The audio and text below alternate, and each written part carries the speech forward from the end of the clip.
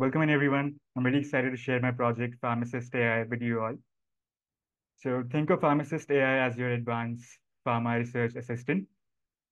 Uh, One of the things PharmAssistAI solves not only help pharma students speed up their research work, but also retrieves the information which is reliable and precise. So let's take a closer look. Meet Samantha.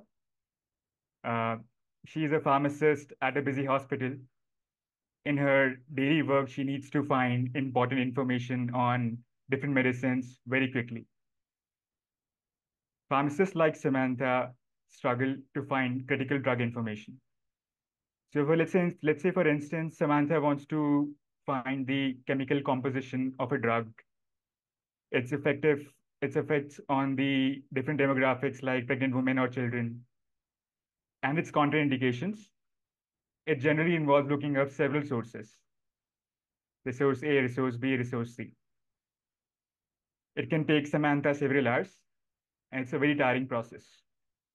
As you can see Samantha on screen, it is very stressful for her. Samantha is not alone. All her colleagues, pharmacists, students face a similar problem in their daily work and studies. So there has to be a better way to solve this problem by retrieving the relevant drug information quickly and efficiently. That is where Pharmacist AI comes in. Introducing Pharmacist AI, it's basically a RAG on every drug label dataset, which leverages the drug information quickly and efficiently. And also goal of Pharmacist AI is to basically learn about medicines, drugs, straightforward and efficiently. So some of the key features of Pharmacist AI is basically access to comprehensive data set, basically bringing the FDA drug label data set in your fingertips, retrieves relevant information in a dynamic setting. AI-driven summaries basically leverages LLMs to generate insightful summaries and contextual answers. Interactive learning, we use LLMs to generate related questions to enhance your understanding on the concept and knowledge retention. And research linkage, basically it automatically fetches the links, relevant research paper links for a user query to basically assist academic research and also cites relevant sources. So yeah, so as you can see, Samantha is all smiles now with Pharmacist AI.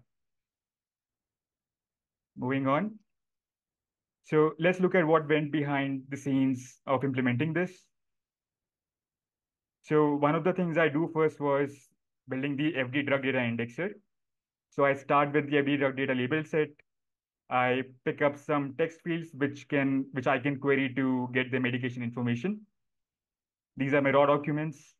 I use the recursive text splitter to split it into chunk documents, and which is of each chunk is of size 1,000 and with an overlap of 100. Then these chunk documents goes to this embedding model, which is text embedding 3 small with OpenAI. And basically what we're doing is converting each chunk to a list of numbers or vector, which gets finally stored in this quadrant vector base. So all of this is wrapped up in a fast API. You can just hit the endpoint with the URL of the dataset, and we'll just index this into the Quadrant Cloud database. So that's the one of the parts of my application. Now the RAG architecture. So Samantha goes to this Chainlit web app, which is hosted on Hugging Face Spaces. She asks this question: what are the contraindications of aspirin? Then it goes to this embedding model, text embedding 3 small by OpenAI. We convert that query into a list of numbers, vectors. Then it goes to the Quadrant Vector Store, which is a knowledge base we just built. And moving on, that queries also goes to the user query in our prompt template, which looks like this. Now, if you look at this, right, we had sent the query asked by Samantha, converted into vector in the embedding space in this Quadrant Vector Store. And this is basically what we are doing right now is wrapping up this vector store in a retriever. So what it does is, like the query Samantha asked, it finds the similar vectors in this our knowledge base and give it and pass it on to the context as reference material for the relevant documents retrieved. So we pass on these four documents as reference material to the context. And now these reference material is passed into the context window, which becomes our in-context learning. So we have done dense vector retrieval. We have done in-context learning. So two main parts of RAG, which is retrieval, augmentation. Retrieval was basically finding the relevant documents from your knowledge base. Now adding these references into the context in our prompt, which is our second part, augmentation. The only thing part which is left is generation. So now we pass on this to the chat model OpenAI GPT 3.5 Turbo. And then it goes to Langsmith. We record all the traces. We do custom eval using LLM, which is GPT-4 with Langsmith. And finally, we get a response on Chainlit web app hosted on Hugging Face Spaces. So that's overall the entire architecture of my RAG application. Now comes monitoring and evaluation. So we have deployed continuous framework for monitoring and evaluation for the answers generated by LLM. And we are using LLM as a judge. And all of this is happening in real time. So as soon as I answer a query on this pharmacist AI, I get it evaluated using these custom evaluators. So one of that is pharmacist score, which evaluates relevance, informativeness, clarity, and use of sources. Now there is harmfulness score, AI detection score, whether response seems AI generated. And these are sent to Langsmith via feedback callbacks whenever a trace completes.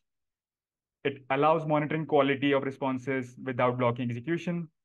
And all of these scores can be viewed in Langsmith UI to identify issues and guide improvements.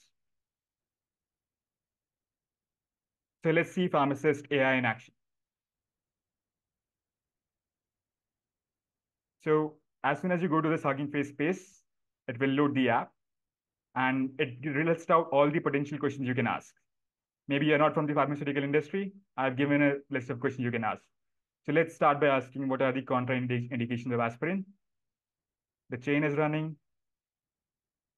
This is the AI generated summary for this question. Syndrome of asthma, rhinitis, nasal polypus. It cites all the relevant sources. You can look at all the sources and generates related questions from these sources, which were fetched for this query, and the relevant papers from PubMed. And you can also ask questions from the chat. So let's ask what are some side effects of taking aspirin. And as we are doing this in real time, we are getting our traces here and it is getting evaluated. So let's look at the response for what are some side effects of aspirin. Let's give me some response, related questions, related papers from PubMed. Quick walkthrough of Langsmith. So I've asked what are some side effects of aspirin. It generated some answer. I can look at the feedback. Remember those scores, pharmacist score, harmfulness, AI detection. It is given this question, pharmacist AI score of 0.75. And you can also look at the reasoning by clicking on this, why it gave this score. There is proper reasoning for there. And also you can monitor your project. So for my project is pharmacist, it basically you can look at the aggregated feedback for your application. So feedback for last 7 days, run count of traces, error rate, total tokens, and information about most recent run and latency metrics. So that's overall the demo. Going back to my presentation. So let's talk about the data set we use here. So I'm using an open source FDA drug labeling data set, which is available to download. It consists 12 JSON files. And for this demo, I've only indexed one of the 12 files, which is 650 MB in Quadrant Cloud. So let's look at some We've text got about fields. 30 seconds left. So these are some text fields I've indexed. These are some meta fields you can search on, filter, and this is how my quadrant cloud looks like. And future scope, basically indexing all the data, generating flashcards, study guides for students, and using advanced embedding models for better precision efficiency. Some acknowledgement here. Thank you for your time.